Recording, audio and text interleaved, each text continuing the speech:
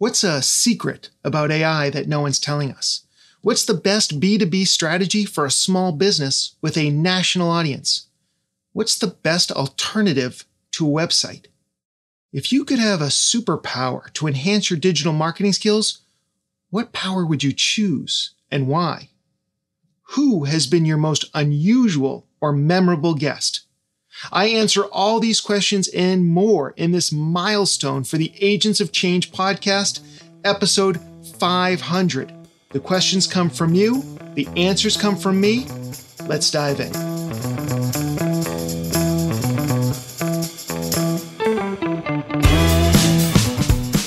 Welcome to the Agents of Change, the podcast experience you've been waiting for your entire marketing career. Search, social, mobile, AI, blockchain, and neuromarketing. These are the Agents of Change, and so are you. Digital marketing success awaits, and your transformation begins now. Welcome to another episode of the Agents of Change podcast, the podcast that's all about helping you reach more of your ideal clients. My name is Rich Brooks, and this is not just another episode. This is episode 500, brought to you by the Agents of Change Digital Marketing Conference. Yes, this is it. Episode 500. We are finally here. Hallelujah! As I mentioned several weeks ago, I planned on doing a mailbag episode for episode 500, and I got a number of great questions from many of you out there. Thank you very much. And because I am all in on AI these days, I also asked ChatGPT and Claude, two of my favorite LLMs, large language models, for a few questions as well. But let's start with the humans. Susan Kajowski had the following question. What's a secret about AI that no one's telling us? I'm not sure there's a secret about AI that no one's telling us. Well, actually, I'm sure there is. I'm sure there's a bunch, but they're not telling me either. But if I can shift your question just a little bit to talk about some of the myths or misunderstanding around AI, well, then I've got a few. First, if you're not sure how to do something in AI, just ask it. Here's one simple example. I wasn't getting the results in Midjourney that I wanted. Midjourney, if you're not familiar with it, is a generative AI image creation tool. So basically you can go in there, give it a prompt, and it will draw or paint or create what you're looking for or what it thinks you're looking for. I tried time and time again. I just couldn't get what I wanted to. So I went over to Claude, a ChatGPT competitor that's also an LLM, as I mentioned before, and asked it to help me craft one, which it did. And although it wasn't perfect, it got me a lot closer, and ultimately I figured it out. So I asked one AI to help me figure out something on another AI. I also watched a friend develop out a business plan with ChatGPT. At specific times within the conversation, she asked it questions like, where does this Python code, which you just wrote for me, go? How will this connect to the database? What software already exists that might compete with this product? What am I not thinking about that I should consider? What are the pain points of my customer in regards to what this product can do? And how can I craft this into an RFP to send out to developers? And so on. So she was literally just asking it to help. And very often, if you're not getting the results you want, you can just ask it, how can you give me better results? What information are you looking for from me so that you can do it? It actually brings up a third thought that I had, or a third example that I had, where I was starting to look to forecast for 2024 flights financials. And I just decided that maybe I would ask ChatGPT to help. So I asked it, what information would you need from me to help me forecast a very positive year in 2024? And it just gave me a list of all the things, the reports that I needed, the financial outlook, what the competitors were doing, so that it could basically take all that information and try and help me develop out a forecast for 2024. Secret 2, if these are secrets. Well, you've heard that two brains are better than one, right? Well, two AIs can also be better than just one. I mean, I'm already using tools like ChatGPT or Claude as sounding boards or ideation machines. But I saw this trick on a Slack group that I belonged to recently, so I had to try it out for myself. For a recent blog post, I asked Claude to help me work up a framework for my idea. When it was complete, 5 seconds later, I copied and pasted it into ChatGPT and asked it to make improvements based on my objectives and my audience. It added a few ideas that Claude hadn't included. Then I brought that version back to Claude and asked it if it could make any further improvements. It made some suggestions, and then I asked it to synthesize the best ideas into a final framework. Finally, stop thinking of AI as a replacement for personnel. At this stage of the game, the AI game, you should be looking for AI to relieve you of repetitive, boring tasks. You should be thinking of it as a productivity tool. Can you use it to create a framework for a blog post, saving you an hour of prep time? Can you have it write the first draft of your social posts and email you to promote that, or create an email to promote that blog post? Can you have it identify 10 thought leaders or influencers that you can reach out to for a quote, an interview, or a potential collaboration, saving you that research time?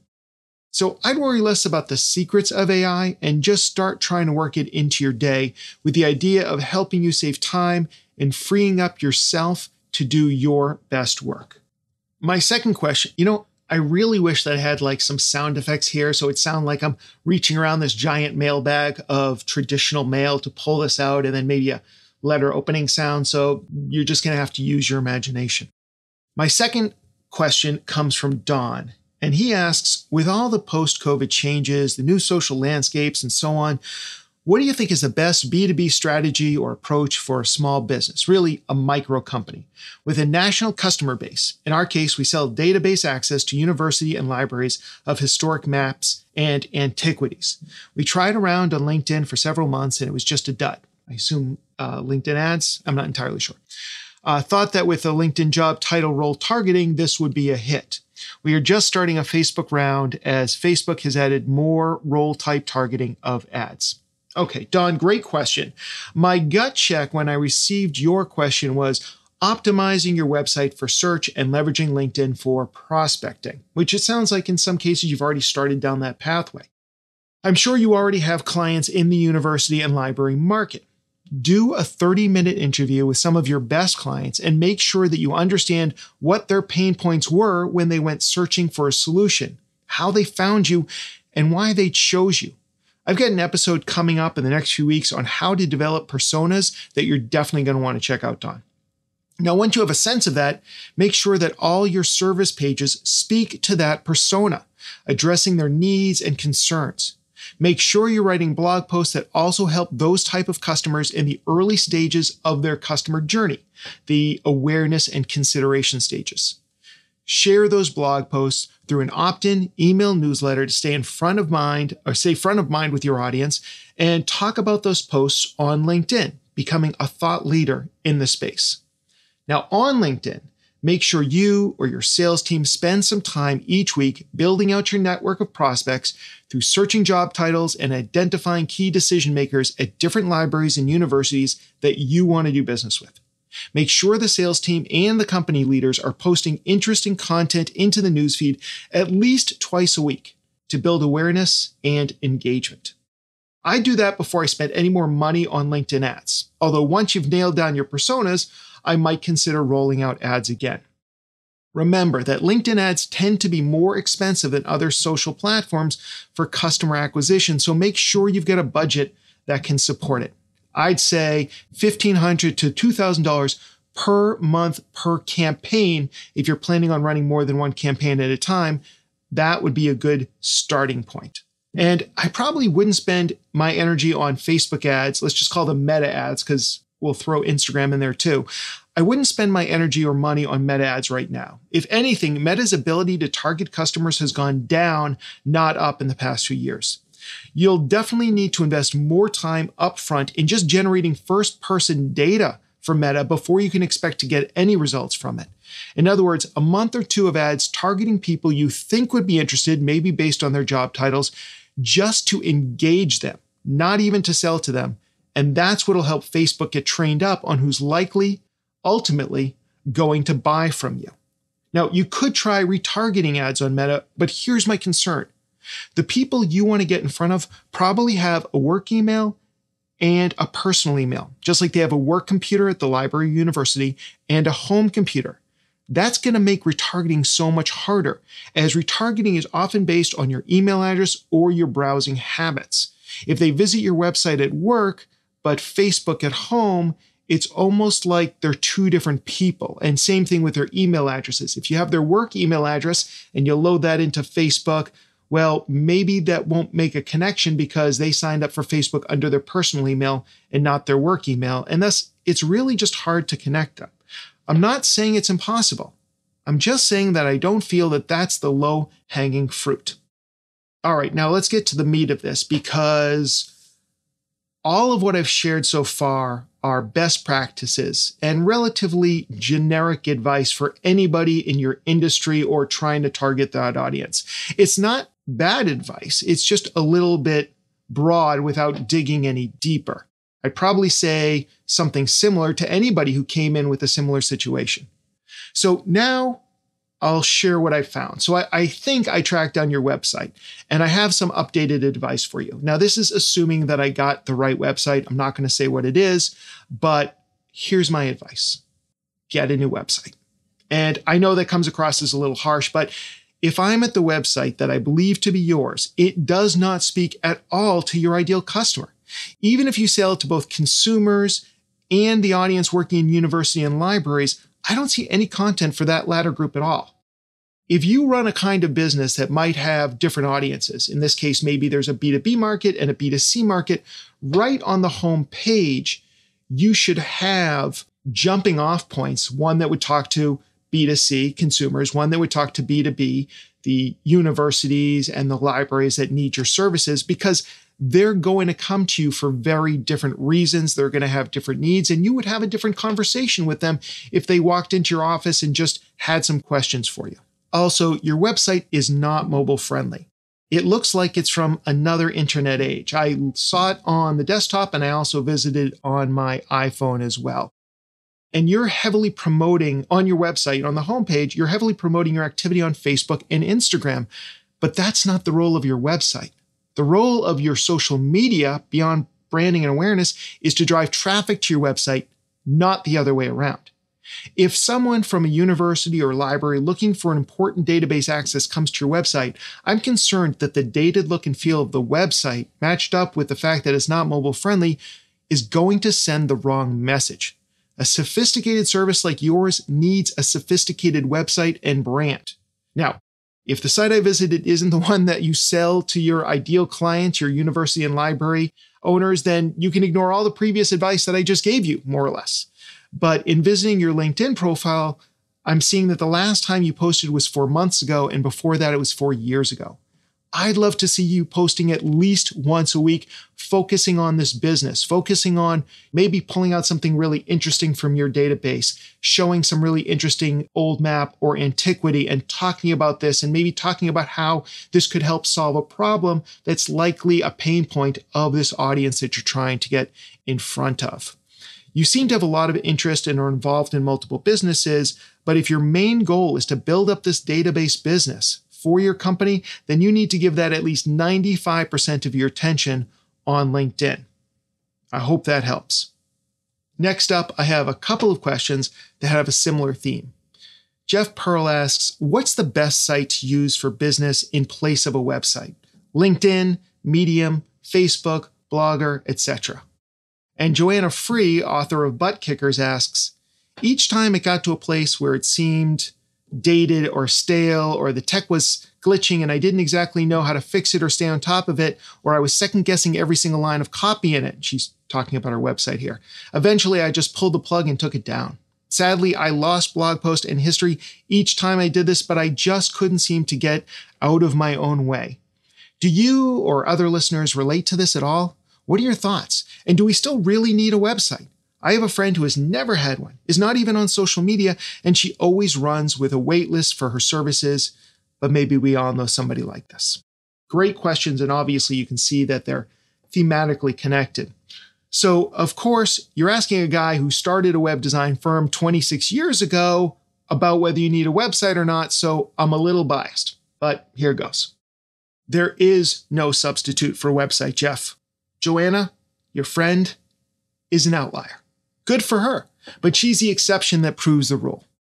Actually, I hate that saying, the exception that proves the rule. It's a terrible excuse to dismiss real evidence that doesn't fit in with your worldview. So let me try again. Joanna. Many of us know that person who has survived and even thrived seemingly without marketing or advertising, without website or storefront. It happens. I have clients who really don't need much marketing or advertising help from us. They just like working with us or really like the branding and design we do for them to help them share their message. They have the right product for the right audience and have very little in the way of competition. Or they've been doing it for so long, pre-internet even, that they can continue with their current clients and strong word of mouth.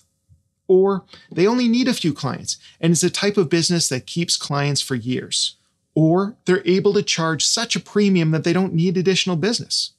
Or they have an incredible network or networking ability and that's how they land new business. Or they're doing something so new and so different and so unrepeatable and so remarkable that they naturally attract all the business they'll ever need. Yes, there are people in businesses like that, but for us mere mortals, we need a website. We need SEO or paid search or social or paid social or webinars or email marketing or a podcast or a YouTube channel or something to put us in front of the people who need us most. And we also need the website. For your issue specifically, taking down your website every time because you're second guessing every single line of copy, my advice to you is stop. Stop doing that. Perfection is the enemy of progress, according to Winston Churchill, and I tend to agree with him. Here's a story that has a few different variations on the web, but since the first time I heard it, it was about a photography class, and since this version seems to have the most detail and citations, let's go with this one. A professor at the University of Florida, according to author James Clear, divided his film photography class into two groups. One group would be graded on the quantity or amount of work they produced. The professor would simply add up the photographs submitted to him, with students turning in 100 receiving an A, 90 photos earning a B, and so on. The other group would be graded on the quality or excellence of their work. They could submit if they wanted as little as one image, but it would need to be nearly perfect. Which group in this limited experience produced the best photos? The quantity or the quality group? Now, before I go on, I just want to say when they say the best work, they're not even just talking about the best grades, but literally, objectively, the best photos. It goes on. In this case, the group focusing on quantity produced the best photos. The photography students in the quantity group took lots of pictures, experimented with lighting, tried different compositions, and improved their skills. They were indeed learning, creating their own feedback loops, and ultimately producing great work. Okay, so early blog posts or videos or podcasts are like when you bring your date home to meet your mom and she brings out your baby pics. It's embarrassing, right? I'm sure my first few blog posts were crap. My first dozen podcasts were garbage. And my first few videos, as handsome as my mom continues to tell me that I am, are unwatchable. And that's fantastic. Nowhere to go but up, right? I tell my kids all the time that if you don't suck at something at first, it's probably not worth doing. Sucking at something is part of the process. So go finish that website, that imperfect website. Start writing and suck at it. You have my permission to suck at it. And by trying to write every day and not getting caught up in perfection, you will progress towards greatness. Don't let your friend's magical ability to attract clients without an online presence distract you from your journey. If it makes you feel any better, few people will see your early attempts at blogs, emails, and what have you. You build an audience as you get better at sharing your unique perspectives and helping your ideal customers. And you do that through quantity, which leads to quality. And Jeff, I'm sure you realize this already. In my opinion, there is no replacement for your website. LinkedIn, Medium, Facebook, TikTok, these are outposts. They're not your property. You wouldn't go build your house on someone else's property or a public field, would you? Of course not, because you have no control over it. This is because even though these platforms can be helpful, they are their own businesses. They are happy to help you succeed as long as what you're doing is in alignment with what their objectives are. Businesses used to thrive on Facebook, reaching hundreds, thousands, tens of thousands of fans with every organic or unpaid post. Now, they're lucky if they reach 1% of their fans, because Facebook decided that Facebook's interest was in selling ads, not in giving free advertising to businesses. Jeff and Joanna, I hope that helped. Now, as I mentioned earlier, I also turned to both Claude and ChatGPT for some questions to ask me on my 500th episode. Specifically, what are some unusual questions to ask a podcast host of a digital marketing show that's celebrating its 500th episode? That was the prompt I used identically in both ChatGPT and in Claude. Let's turn this into a lightning round. First, the 5 best questions I got from Claude. Who has been your most unusual or memorable guest? My answer is ChatGPT. You should go check out that episode if you haven't listened to it yet. What is the strangest fan interaction you've had? Well, I have to admit that I don't have that many fan interactions. I'm not really this huge celebrity, and generally it doesn't come up in conversations, but I have had it happen, especially if I'm at a conference, a digital marketing conference.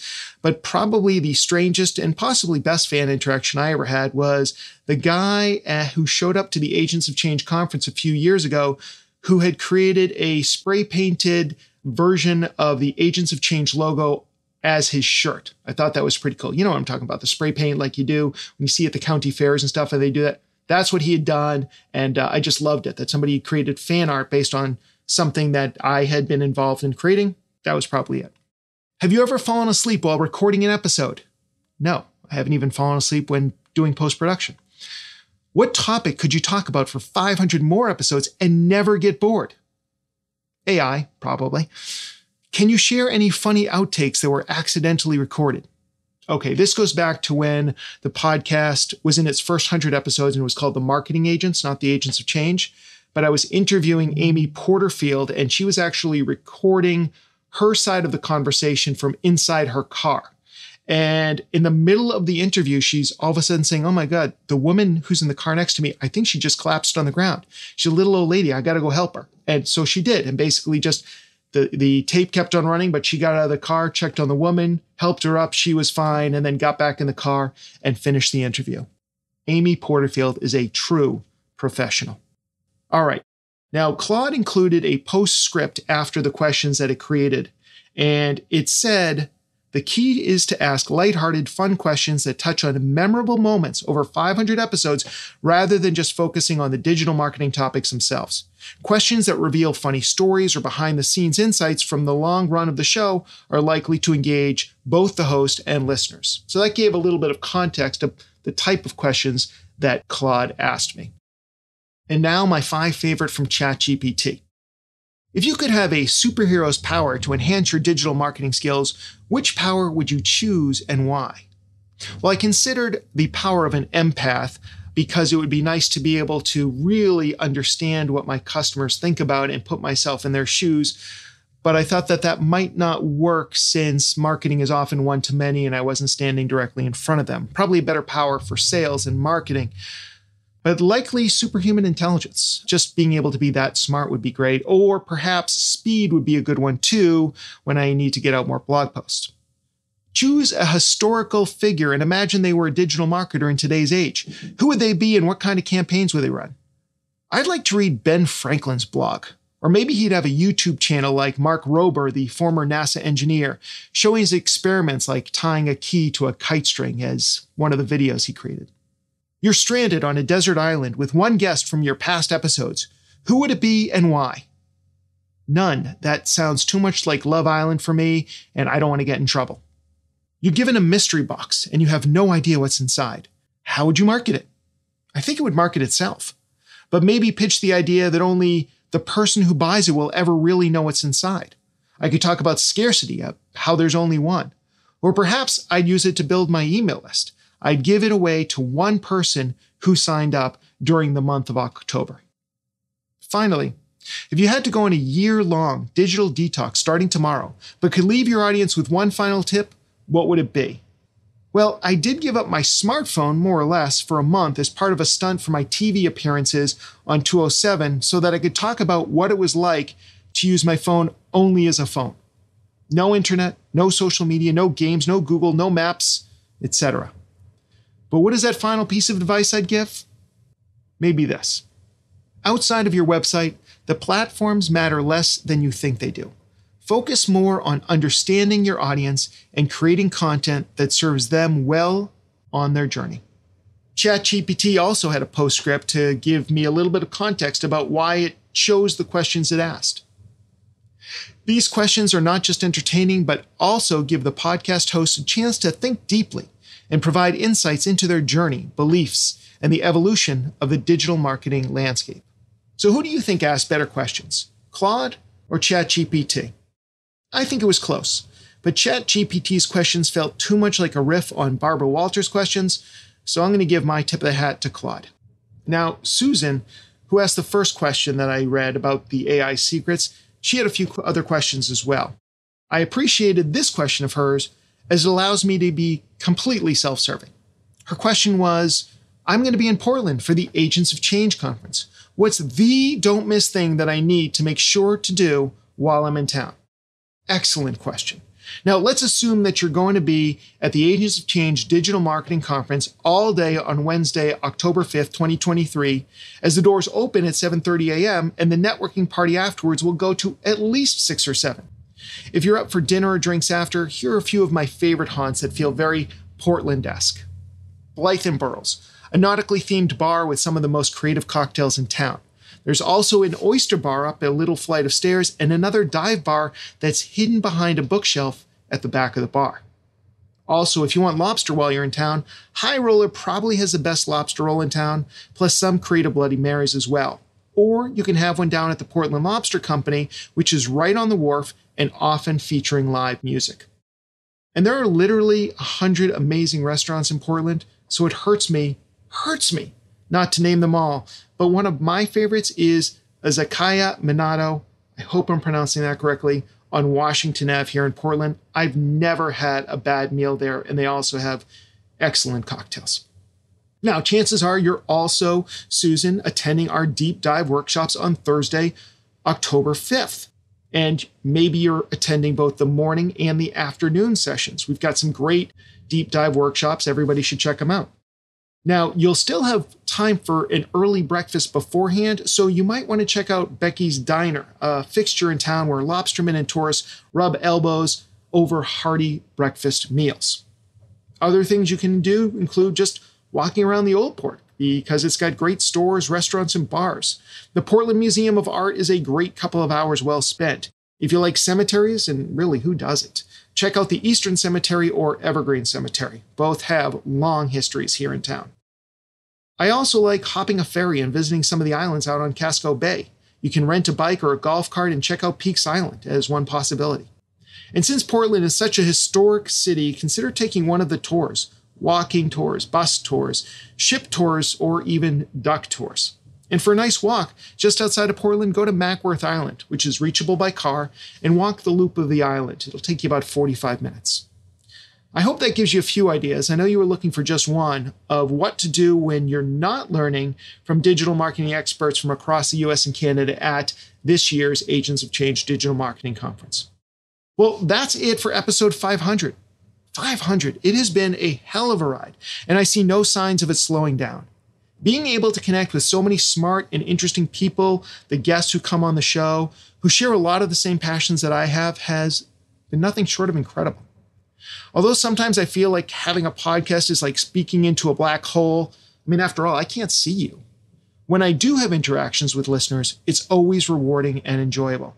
I appreciate when you reach out to me on LinkedIn and tell me you listened to the show or that you enjoyed a certain guest. I'd say it all makes it worthwhile, but honestly, it was already worthwhile. This just adds frosting on top. Or gravy. Depends what I'm eating. I hope to see you all at the Agents of Change Digital Marketing Conference this year in Portland, Maine on October 4th and 5th. If you can't make it, I hope you can see the value in the speakers that we've curated to speak and grab a virtual ticket so you can watch both live and on demand. You can get all of the information about all of the tickets and the VIP pass we have at theagentsofchange.com. Other than that, we've got some amazing guests coming your way. Experts in AI, in personas, in getting your company on Wikipedia. The list goes on.